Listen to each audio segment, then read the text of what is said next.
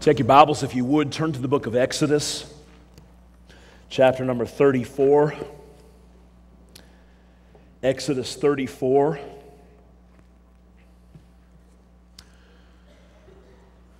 Well, last Friday we gathered in this auditorium to remember and celebrate the life of a very good man. Brother Harold Glover, longtime member of Calvary Baptist Church, 40 years as a member. He was a deacon. He ran a bus route for a long time. He was the second grade boys Sunday school teacher.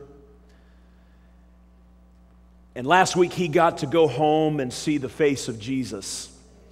And we're very, very thankful for him. On our side of heaven, our hearts are sad, but I believe is Ida here today? His wife of 47 years, Ida Glover's right back here. Would you give her a big hand? Ida, we love you.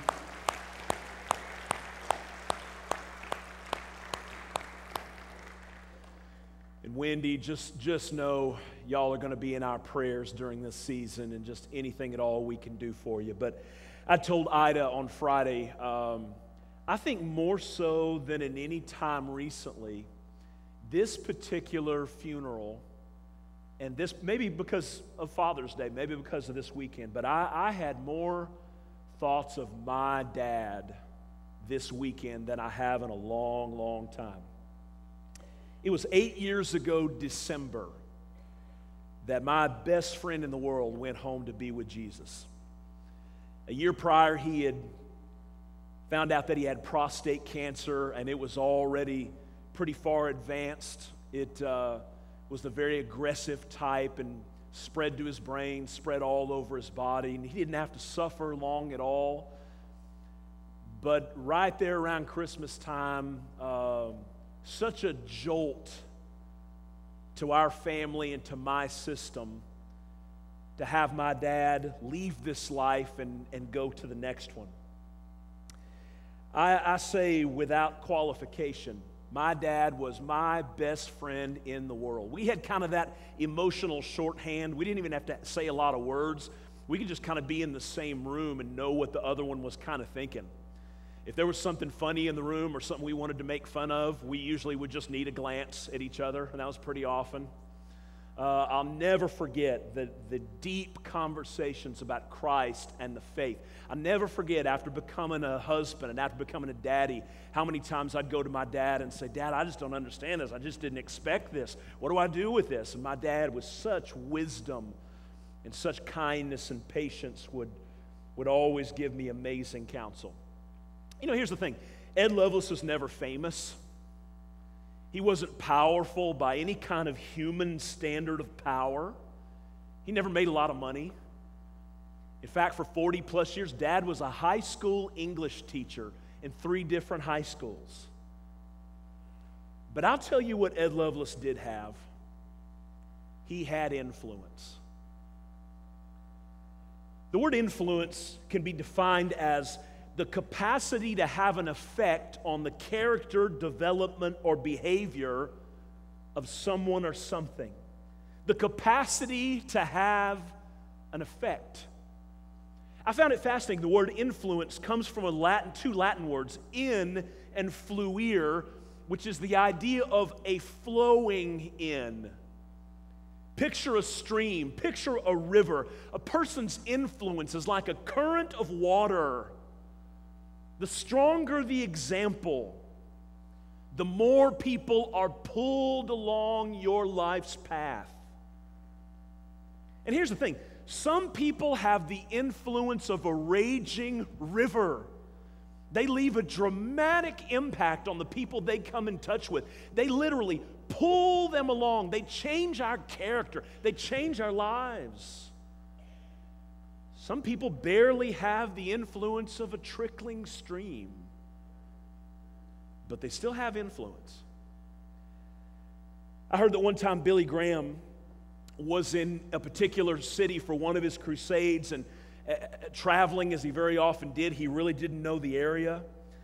And he came across a little boy on the street, and he asked the little boy how he could find the nearest post office. And the little boy gave him directions, told him you go up here and take a right, and then you take a left, and it'll be right there. And Billy Graham got down on one knee and he said, "Son, if you'll come to the convention center tonight, you can hear me telling everyone how to get to heaven." And the little boy looked puzzled for just a minute and he said, "Mister, I don't think I'll be there." Billy Graham said, "Well, why not?" He said, "You don't even know your way to the post office."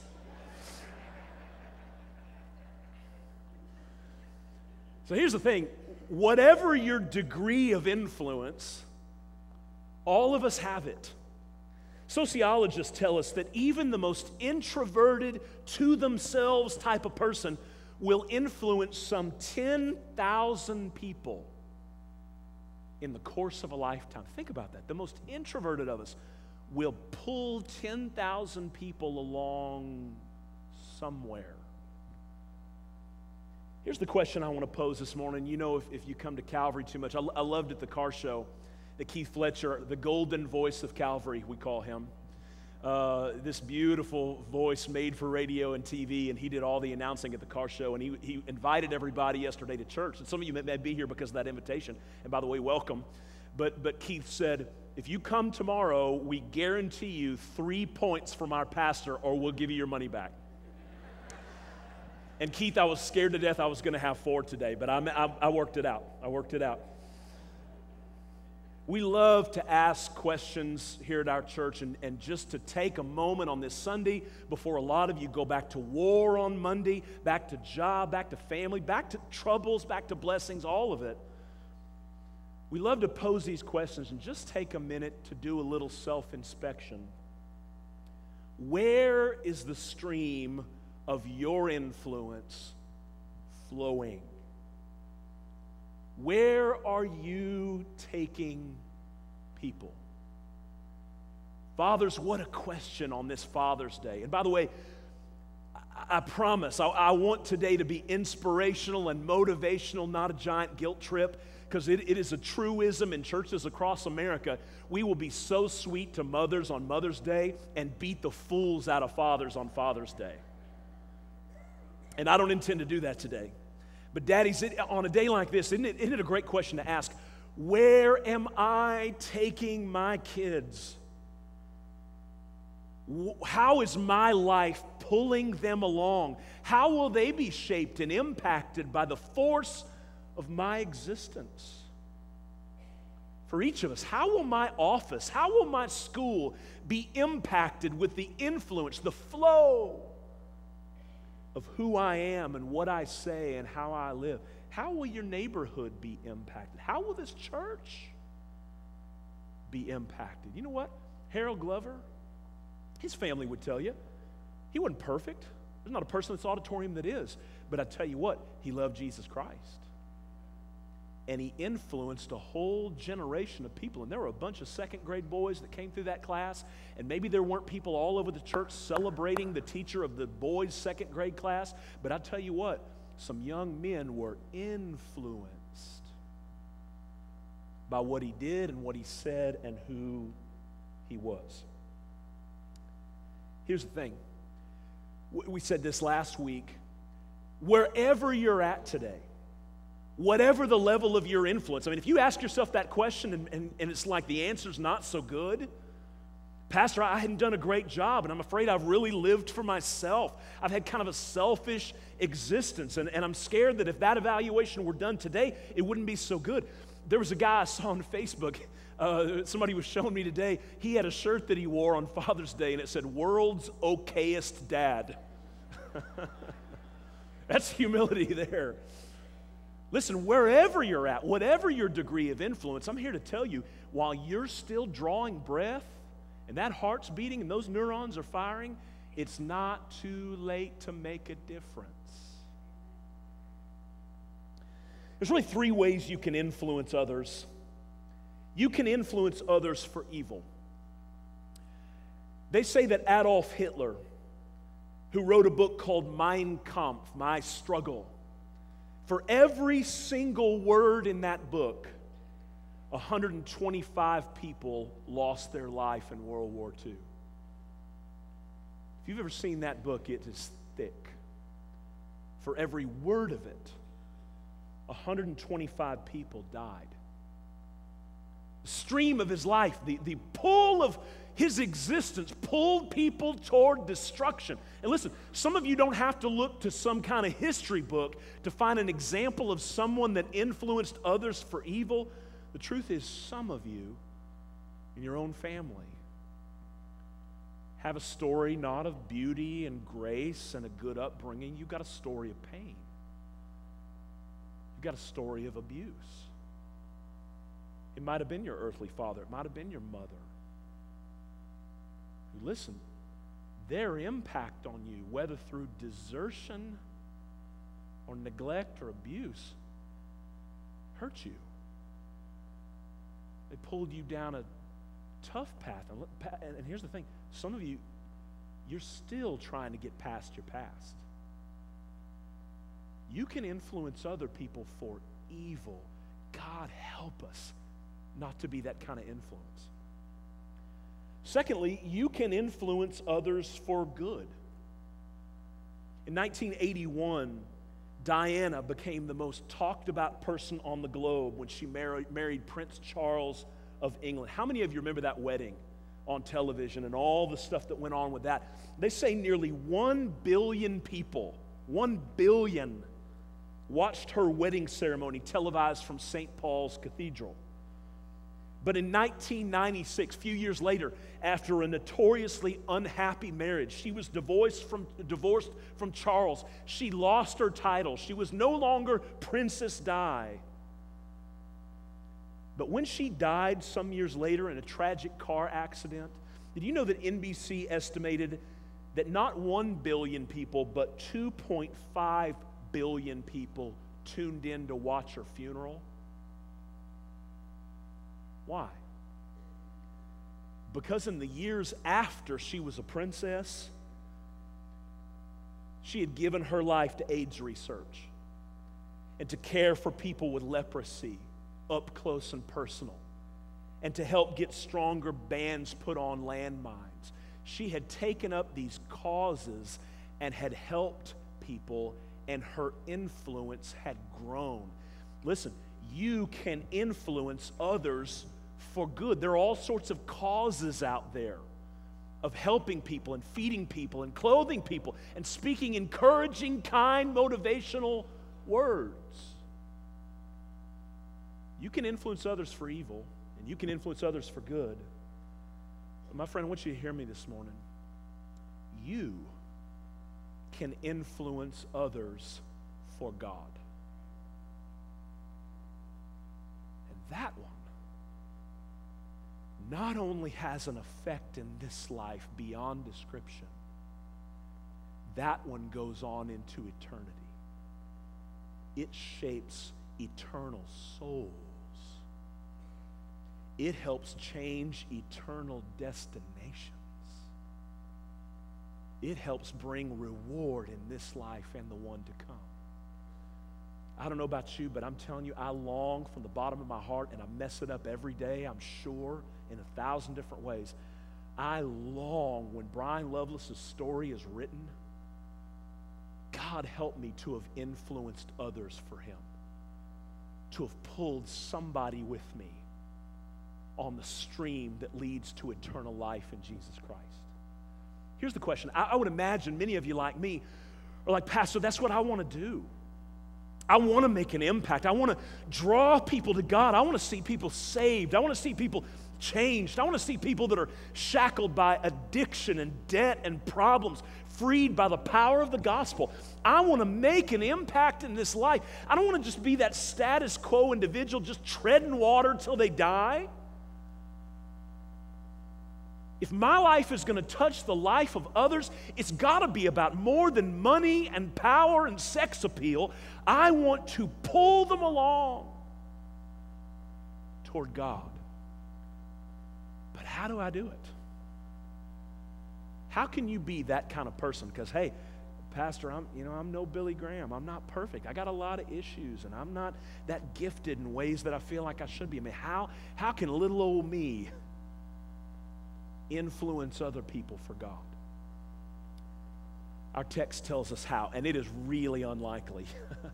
I don't think I've ever preached on this. I've referenced it. I don't believe I've ever brought a sermon out of this text. Exodus 34. How's that for a lengthy introduction? Sermon will be about the same length, so we're good. Exodus 34. How many of you with me this morning? Say amen. 34, verse 1. Here's a story. I'm going to make it quick. Moses has led the children of Israel out of Egyptian bondage. They've crossed the Red Sea. God has plagued the Egyptians and shown his powerful hand in mighty ways. And now Moses has gone up into Mount Sinai. He's received the 10 Commandments. And when he comes down from the mountain, the children of Israel have already abandoned God. They've already built a golden calf and said, let's worship this. And they are partying it up. And Moses is furious. And he throws down the tablets pinned with the finger of God and shatters them. And the people are mortified and terrified, and what's going to happen?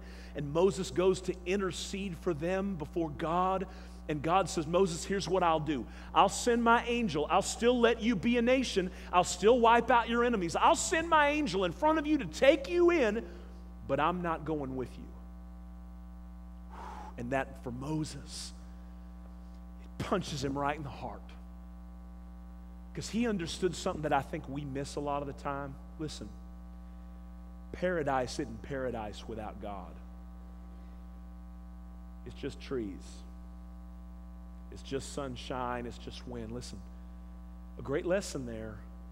Money in and of itself, power in and of itself, acclaim and popularity and fame in and of itself can never be to you what you want it to be. Those things make terrible gods. They will break your heart. Moses says, God, if you're not going, we're not going. And he says, God, would you show me your glory? Would you let me see the majesty of who and what you are as a pledge that you're going with us? And God says yes, and he brings him back up in the mountain. And here's our text. Psalm 34:1. And the Lord said unto Moses, hew thee 2 tables of stone like unto the first. I love that. Hey, remember those ones you busted? I'm going to give you some more. And I will write upon these tables the words that were in the first tables, which thou breakest. And be ready in the morning, and come up in the morning unto Mount Sinai, and present thyself there to me in the top of the mount. And no man shall come up with thee, neither let any man be seen throughout all the mount, neither let the flocks nor herds feed before that mount. And God hewed 2 tables of stone like the first, and Moses rose up early in the morning and went up unto Mount Sinai as the Lord had commanded him, and he took in his hand the 2 tables of stone. Now look at this. And the Lord descended in the cloud, and God stood with him there and proclaimed the name of the Lord. Now, this is fascinating. For time's sake, go down to verse 8. And Moses made haste and bowed his head toward the earth and worshiped. That's the posture of a man or woman that has seen the glory of God. Now go to verse 28.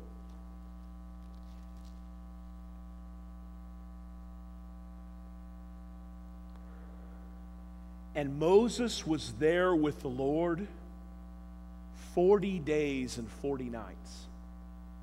He did neither eat bread nor drink water. The picture is one so captivated and pleased in the glorious presence of God, he doesn't even think about food or water. And he wrote upon the tables the words of the covenant, the 10 Commandments. And it came to pass, when Moses came down from Mount Sinai with the 2 tables of testimony in Moses' hand, when he came down from the mount, Moses wist not. In other words, he didn't know that the skin of his face shone, was shining while he talked with them. Go down to 34. 35. And the children of Israel saw the face of Moses, that the skin of Moses' face shone. Here's the picture.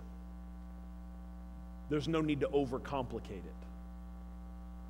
Moses had spent time in the presence of a glorious God, 40 days and 40 nights, so that when he came down that mountain and met with the people, it was reflected on his face. The glory of God that he'd been in the presence of was now all over Moses, to the point that his face was shining. How do we influence other people for God? How do we pull them not toward destruction and not just toward a good, happy life? How do we bring people along the stream toward Jesus Christ and His Word and His power and His wonder and His glory? I have 3 thoughts for you.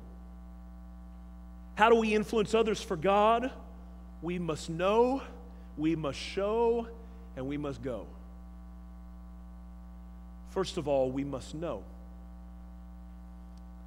Ralph Waldo Emerson once said this: the reason why anyone refuses his assent to your opinion or his aid to your benevolent design is in you.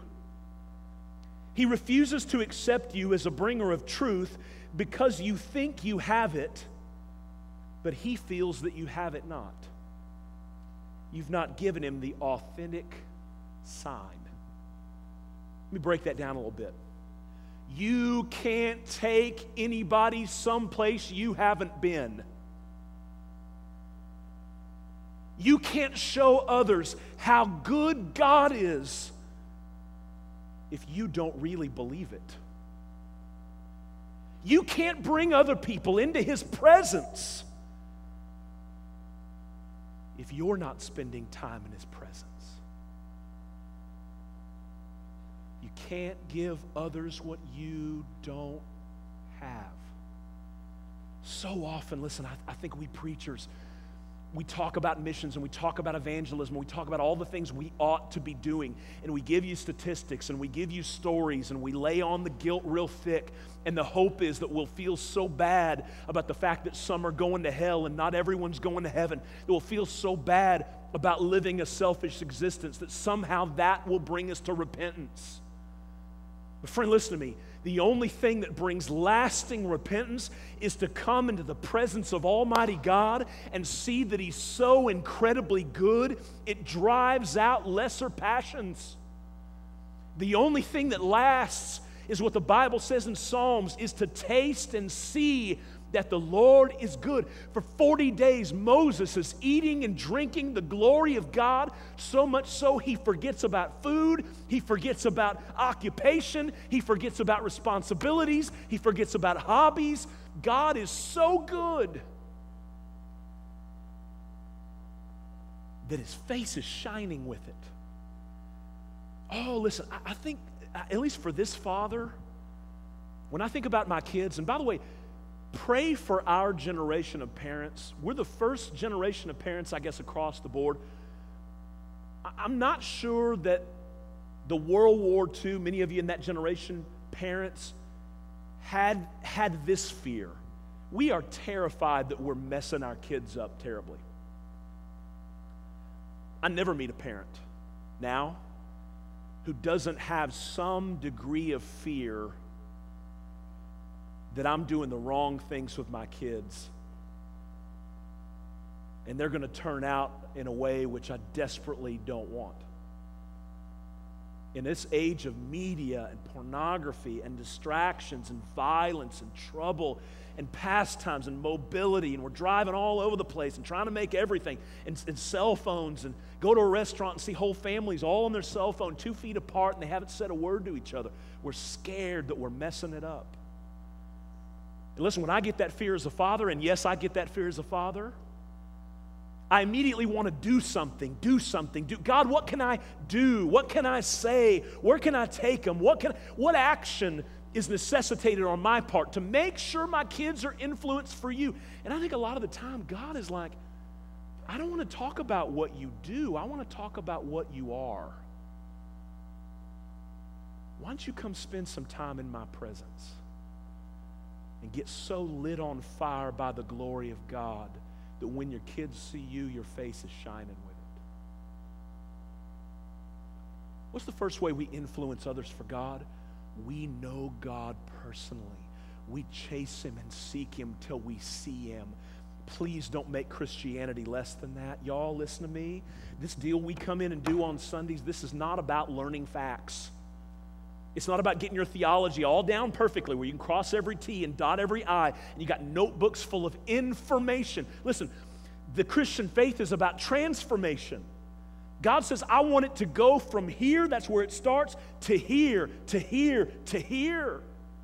I want you to experience the living God. I want you to know Him. I want to show myself so much higher than any earthly thing that you are changed by it. How do we influence others for God? We got to know Him. We got to spend some time in the mountain until we really see Him. Here's the second thing, and it's very simple. We show Him. Moses isn't like putting glow paint on his face. He's not trying to work anything up. In fact, he's not even aware of it. He comes down the mountain, and the people are the first ones that are like, what is going on here, Moses? And Moses realizes, I didn't even know it. I didn't try to do it. I just spent time in the presence of God, and it shows all over me. Hey, fathers, aren't you realizing something I'm realizing? Your kids are inevitably pulled along toward whatever you love. If you love baseball, chances are at least one of your kids loves baseball. If you love fishing or hunting or television or movies or video games or whatever that thing is that you're passionate about, I mean, when you talk about it, you get a glow. Almost invariably, one or more of your kids will follow that path to spend time with Daddy while he does that. And here's what happens when you truly chase after God till you see Him. You don't have to do a thing. They can see it on your face. Well, my dad, he would go back. We had this little study on 3204 Auburn Street in Big Spring, Texas. We had a little bitty house, and but his study, I mean, my dad would go back in there and he'd meet with God. He'd have his Bibles open and he'd be studying. And I'm telling you, I don't think he ever knew how profoundly impacting that was to my brother and I to see my dad back there. He wasn't making a show of it. He wasn't making a big production. He just loved God and wanted to know more about Him and wanted to know Him more. And I'm telling you, he could have been William Shakespeare back there writing his Bible lessons to my brother and I. He probably never knew that. But we were moved by his love for Jesus Christ. Adrian Rogers, that great old preacher, said this: do you know what your children need to see in your home? They need to see a sincere love for God. They need to see in you a burning, passionate, emotional sincerity when it comes to the things of God. Kids can spot a phony a mile away, and they know whether or not you love God. And this part's hard, so I'm glad Adrian Rogers said it, not me. He said, it is the phoniness of parents, by and large, that turns kids off to the things of God. Oh, man. God help us not to be phony. God help this not to be some little Sunday dog and pony show we do. But God, I love you, and I know you, and my kids can see it. And my coworkers, I don't have to bring in a family Bible, big neon shirt, Jesus saves. They know something's different, and they start asking questions. Here's the last thing. How do you influence others for God? You know Him. You show Him. And lastly, you go. I've never seen this before. Like I say, I've never preached on this text. Verse 29. It came to pass when Moses came down from Mount Sinai. He came down. You think it was a temptation for him to stay up? I just spent 40 days with God, man. I mean, it was so amazing. I didn't even need like food and water, and I got to go back down to them. Like these messed up, messy, problematic, trouble-filled, sinful, addicted, broken people. I mean, Moses like crossing his fingers that they haven't built a second idol yet. God, I got to go down and deal with them. God, yes, yes you do. But Moses, having experienced the glory of God, goes down into their lives and he loves them and he pours into them and he helps them become all that they can be. Well, this is a great reminder for me as a pastor. Oh, I needed to hear this. A guy named Ari Kiev wrote these words. Everyone wants to feel that he counts for something and is important to someone. Invariably, people will give their love, respect, and attention to the person that fills that need. You win people's hearts by helping them grow personally. In other words, you cannot influence others at arm's length. You can't maintain all your privacy and your respectability. And let's be honest, a lot of us keep everybody at arm's length because we have this very carefully crafted persona. We've worked for years to have people think that we're a certain way. And I don't want them getting too close to me and figuring out I'm not.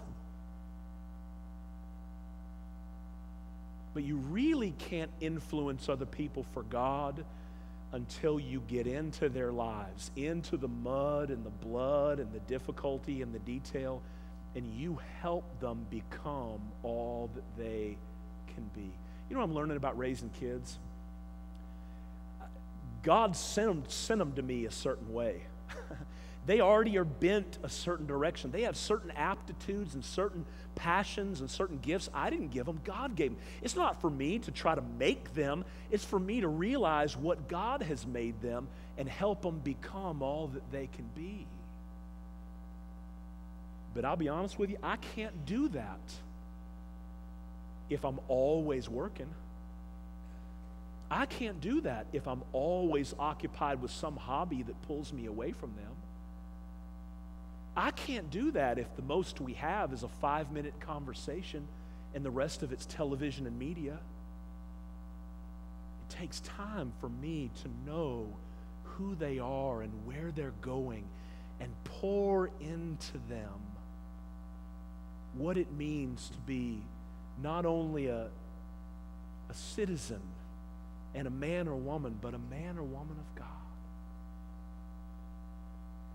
Let me ask you a question. Again, preacher, that makes me feel guilty. No guilt. Wherever you're at, that's where you're at. And all your journey up till now has shaped who you are and where you're going. And it won't be wasted. But who are we pouring into, face to face, close up, helping them become all that God has intended for them to become? Listen, in your office, are you the one that when people have problems, they come to you? You're like, no, and I'm so thankful I'm not. No, wait a second. Are you the one, listen, I've got some folks in this church, I know when you're the individual that when somebody's marriage is falling apart at work, they gravitate your way. They've seen something in you that they feel, I can come to you and trust you with my heart, and I think you're the guy to help me. I think you're the lady to help me.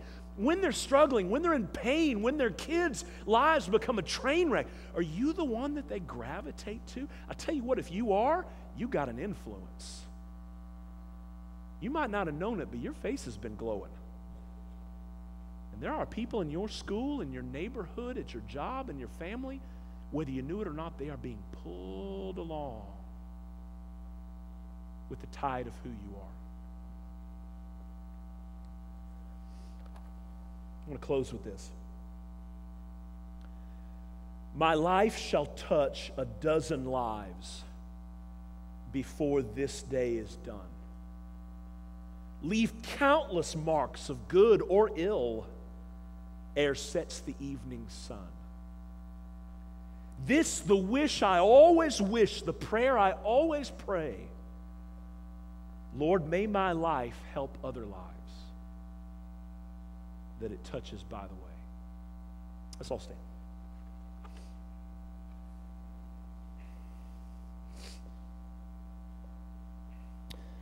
I heard it once said, and I think it's wisely said, that every sermon that makes an impact has to answer two questions: so what and now what?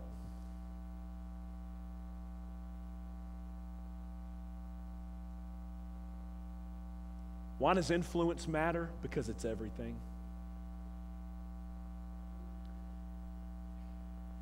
And what do we do with this message? There are people in this auditorium, listen, you felt that prick of conviction from the Holy Spirit. Maybe you're too busy. And your life's so filled with 10,000 things that you can't do that one thing, which is follow Jesus and shine for Him. What do you do? What do you do this week? What do you do tomorrow morning?